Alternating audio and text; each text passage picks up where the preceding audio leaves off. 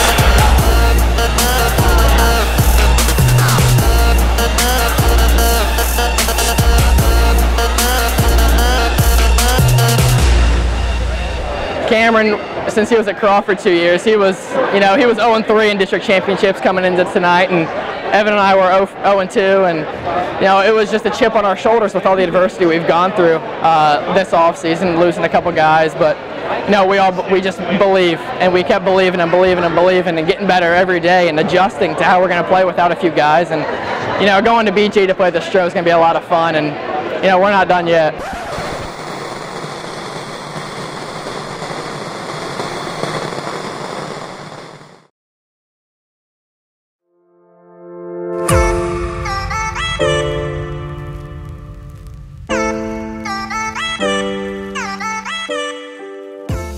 There's not very many teams that can say they won the last game in the state of Ohio for boys basketball, and 24 in a row, pretty incredible, and they're only the third team in upper history to make it to a regional. So we were really good when we had all the guys, really, really good. We were really on a roll, and we've got a lot of memories, a lot of great memories. Probably the greatest team I've ever coached. Everybody loves each other, everybody fights for each other, and when you got good team chemistry, you can overcome a lot of things.